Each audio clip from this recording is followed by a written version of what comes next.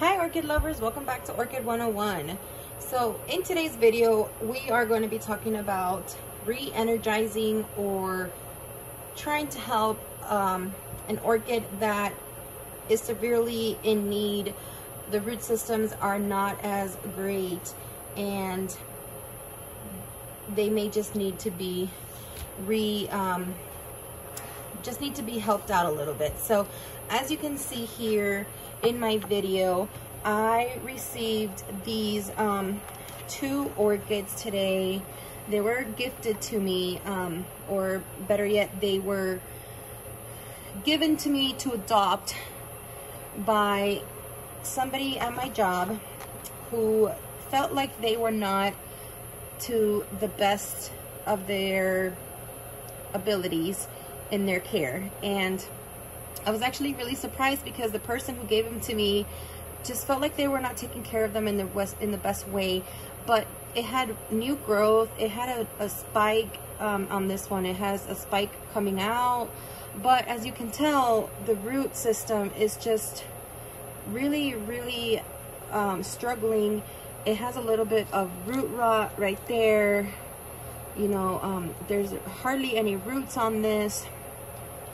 So today we are just going to try to help this orchid out, and I'm also going to be potting these in a little bit of a different kind of setup than what I normally do. So I just want to kind of give you guys a little bit of an overview of that as well, and I just want to show you guys how I do that and just kind of record myself while I do that so you guys can see what, you know, the steps that I take and all of that.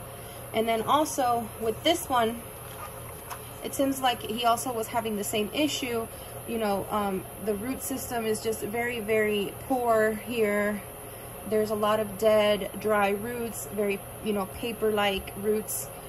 Again, he was having, you know, some new growth going on here. There's also a spike that at one point in time, it looks like he may have cut down, and a new spike has been growing, and it does have, you know, what looks to be some buds might be coming out soon.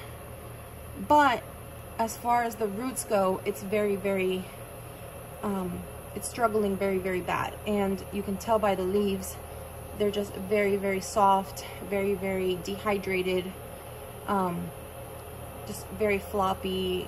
There's just no consistency to them. They're not very stiff, very tough. So we're just going to try to give these phalaenopsis here a little bit of a push. We're going to try to give them some slow release fertilizer as well, and see if we can just give them a little bit more of an oomph and a push so that they can do a little bit better. And hopefully in my care, we can help them out. So the first thing I'm going to go ahead and do here is I'm going to go ahead and start cutting away all the dead roots, any roots that I see that are not really going to survive. So I'm going to start off with one orchid first, and I have already sterilized my tools here. And anytime you do this, as I mentioned in all of my other repotting videos, make sure you guys sterilize all of the tools that you guys use. So we are just going to start cutting away any and all tools. We're going to start cutting away any and all roots that we see that may not be very healthy. And we're going to check that by pressing on the root. We're going to see if they have any consistency to them. We are going to see if, you know, they feel paper-like, if they feel mushy, if they feel like they're just coming apart. So anything like that. So I think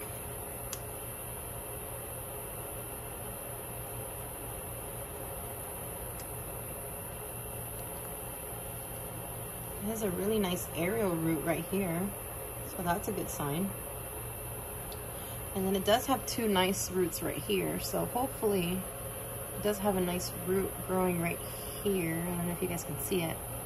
So hopefully this one is actually, you know, I think like with some, you know, love and care,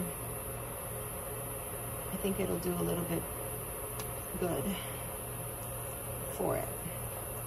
The gentleman that gave me these, I feel bad because he brought them to me in a plastic like grocery bag, one that you would just get at the store, and it was just like covered in media, and the, you know, the orchids were just kind of buried in it. So it just looks like it just looked like, and he was an older gentleman, so he probably didn't know. It just looked like he had just kind of dumped the pot in the bag and just carried it over to me. So I kind of feel bad. He probably didn't know how to properly take care of them. So it's okay, you know. I feel really, it makes me feel really nice that somebody would give me their orchids to care for. So hopefully I can make this bloom for him and survive, and then eventually if I make it survive and I make it bloom for him, I'll probably give it back to him so that he can have it and in a healthy condition.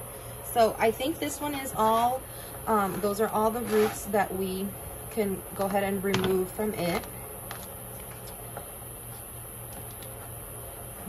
I just took off, as you can see, a couple of them here. So my next step is now I'm just going to pour a little bit of hydrogen peroxide over the roots just to kind of disinfect anything. I just want to make sure that, you know,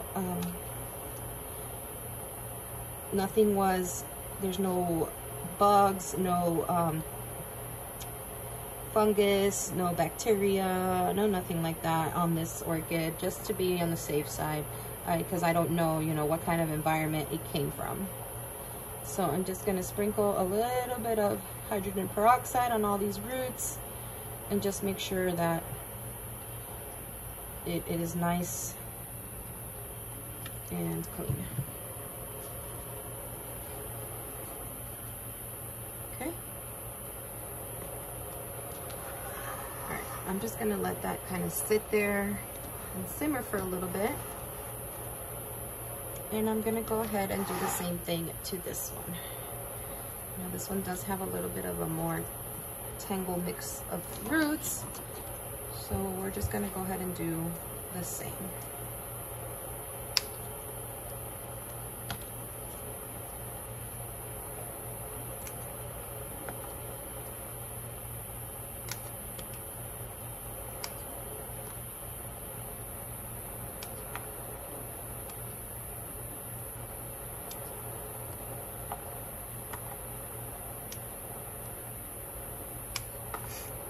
I just think he had it in a lot of media. It was probably suffocating, and he was probably watering it way too much, which is normal for people who don't know how to really take care of orchids. I mean, I have seen that before, where they just water them too much and then they don't give it the proper sunlight, so they don't give the media enough time to dry before they water them again. So unfortunately, it's something really common, and it's also one of the easiest ways to, you know, kill off an orchid. So it's not the nicest way to kill off an orchid, but it is the most common. So I think we got, this one had a lot of roots. So as you can tell, this one had quite a little bit more damaged roots that we removed, and that we were left with. I mean, it had a little bit more good roots than the last one, but it had a lot of damaged roots too.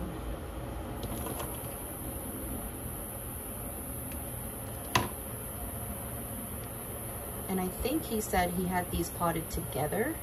So what also may be happening is that he, they might have been, you know, sucking each other's energy and nutrients away from each other.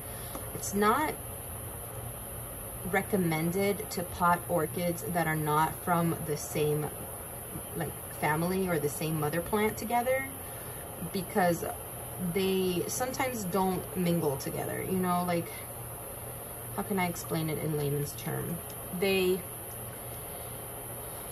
sometimes they just don't do well together. They feed off each other, and one may pull more energy and more nutrients from the other, and at the same time kill the other, versus, you know, so it does look like that may be happening here, where this one may have been getting a little bit more nutrients than this one if they were potted together, because this one is left with almost 0 roots, and this one has a little bit more roots, plus the spike is a little bit longer and it's starting to grow a little bit of, you know, some buds. So if he did have them potted together, I think that's what might be happening, might have happened, is that this one was feeding off of all the energy that this one might have had.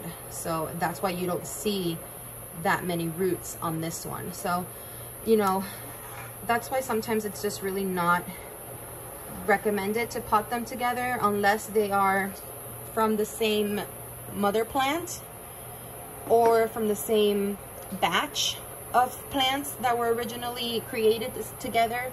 You know, some people do like to plant them together. I did make a video on 2 Phalaenopsis orchids that I did pot together as an arrangement to decorate for the holidays.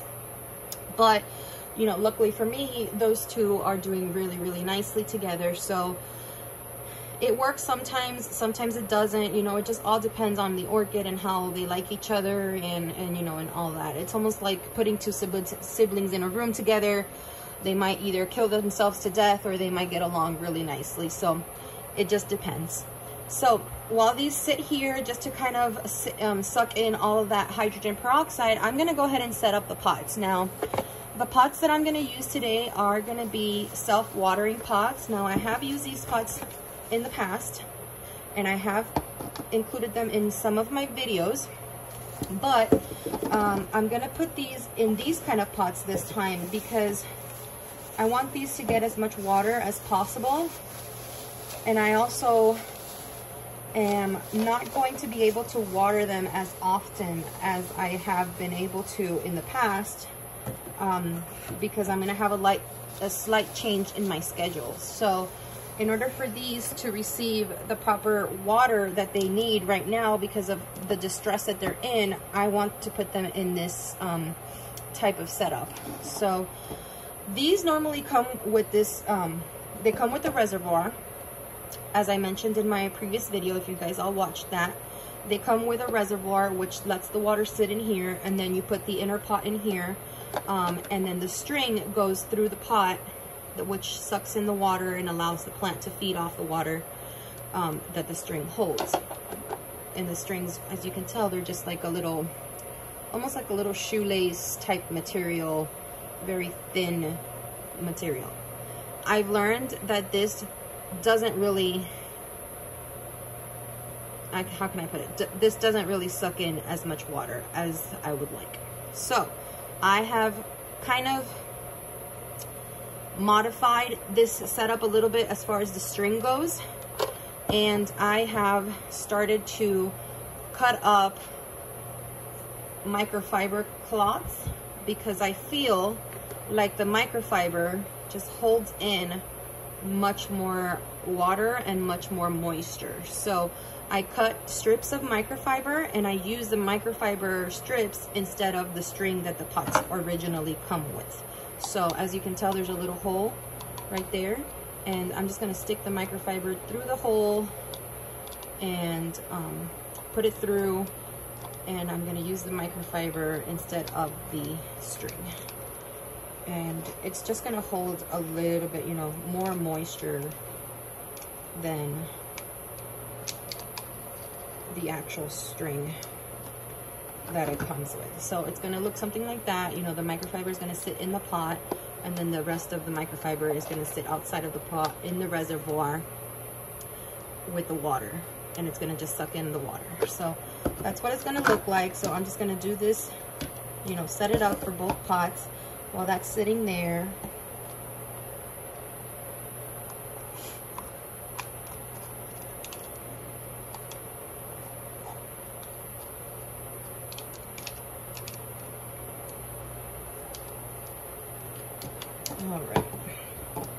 And then the media that I will be using for this is going to be a mixture of sphagnum moss and small sized bark.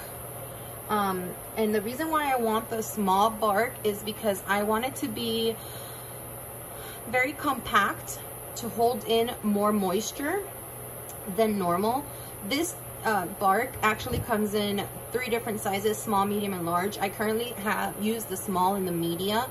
I'm sorry, the small and the large, because I just like to kind of switch back and forth between my orchids depending on their need for moisture and air. So I'm gonna go ahead and use the small on these orchids. I want them to be kind of, you know, tight. I don't want them to be too loose in the pot, and I also don't need them to have too much airflow right now because they don't have a lot of roots, and I want them to stay a little bit more moist, and, you know, keep more moisture in the pot. So I'm going to use this with a mixture of the sphagnum moss, and we're going to pop this in here. So the first thing I'm going to do is just going to put a little bit of the sphagnum moss here at the bottom. It's just a little tiny bit, just to kind of make like a little bed. And then a little bit of the bark.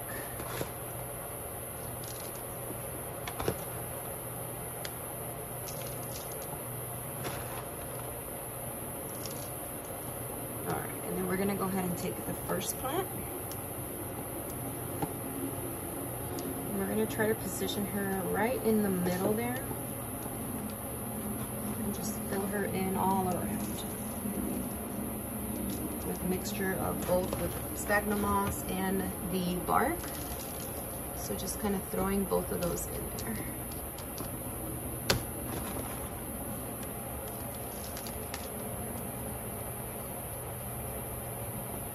And I just want them to be, you know, really snug in there. Oh, hang on. I'm sorry, guys. I forgot to do one thing that I wanted to do. So I'm actually going to take out some of this, because I did want to add one more thing in here that I forgot. I left it kind of halfway because I forgot. I'm gonna add some slow release fertilizer in the middle there, just so that they get a little bit of that nutrition that they need, since they are struggling just a little bit. So just about a teaspoon of the slow release fertilizer there. And then I'm going to be putting the rest of that bark back in there with the sphagnum moss.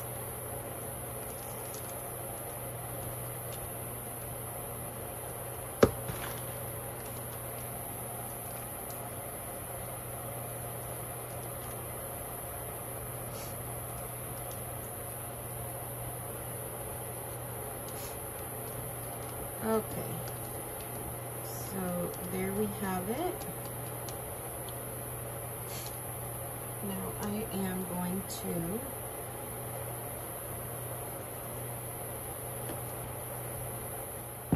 I'm just going to go ahead and first run a little bit of water through it to just kind of get everything wet.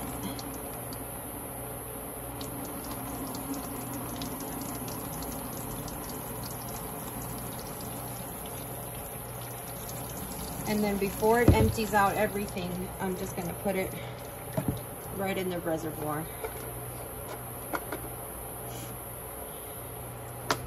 And there you go. Now the reservoir, as you can tell, it doesn't have enough water.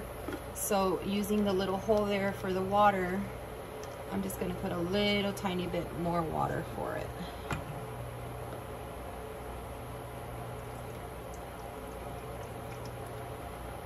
And there we go. And that's what it should look like right now. So hopefully this setup works for this orchid. And let's go ahead and move on to the next one. We're going to do the same technique.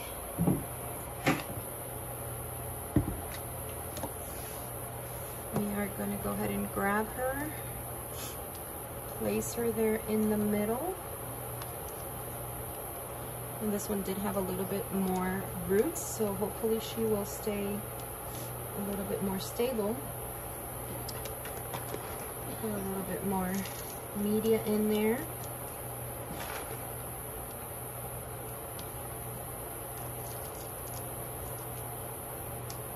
And then I'm gonna go ahead and add the slow release fertilizer.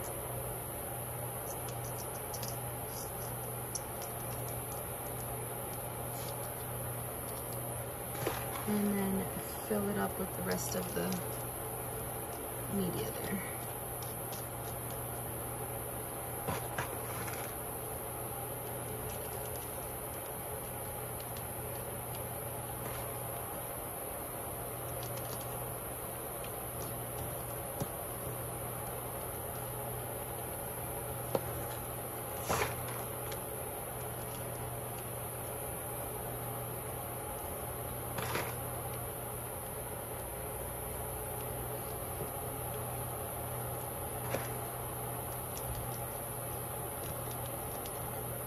Alright, and then we're going to go ahead and again bring the bucket out and make sure we wet everything first.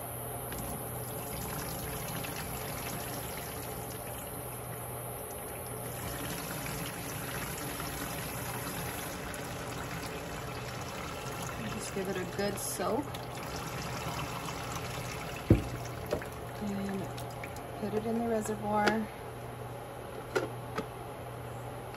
And again, it's not enough water, so I'm gonna go ahead and give it a little bit more through the water hole here.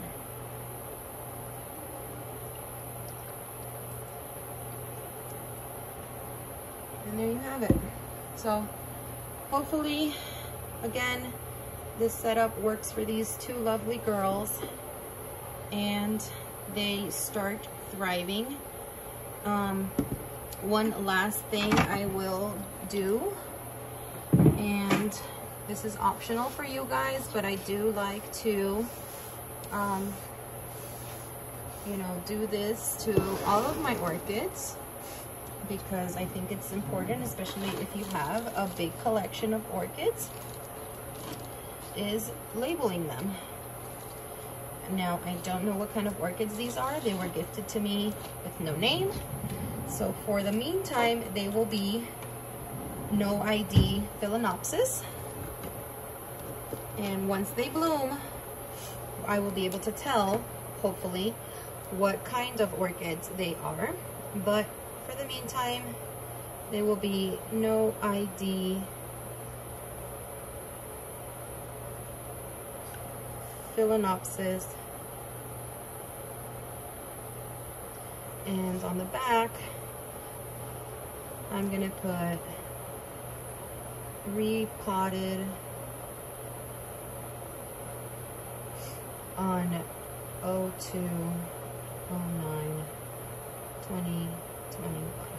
So there you go. No ID Phalaenopsis, repotted 02/09/2021, just to remind myself when I potted this orchid and what happened to it. So there you guys have it. That's what it's supposed to look like, and the reservoir there looks pretty filled.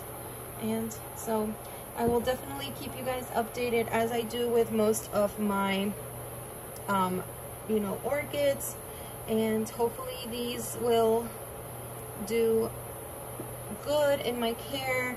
I'm very excited to see their progress, and like I said earlier, if they do good and they bloom, I might return them back to their original owner so that he can go ahead and take care of them from there on. So thank you guys for watching. As always, like and subscribe so that you can enjoy the rest of my videos, or you can see all the new stuff that I post. I do try to post as frequently as I can. Follow us on Facebook. We do have a Facebook channel. I have posted the link down below in the description. And again, thank you so much for watching. Bye-bye.